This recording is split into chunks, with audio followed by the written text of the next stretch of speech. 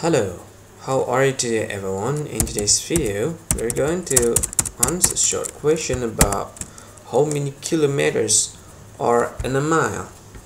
Okay, to answer this question, I have provided you an answer, and here's the answer. 1 mile is equal to 1.6093 kilometer. Alright, now in case of someone asks you how many kilometer you got from 10 mile. Okay, this is an example question in kilometer. Okay, to solve the problem, first thing you need to do is to put 10, which you have from here, multiply with this number, 1 mile.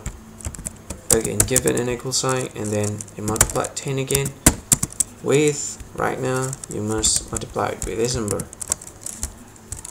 Okay, so 10 mile is equal to 10 multiplied 16.0934 kilometer.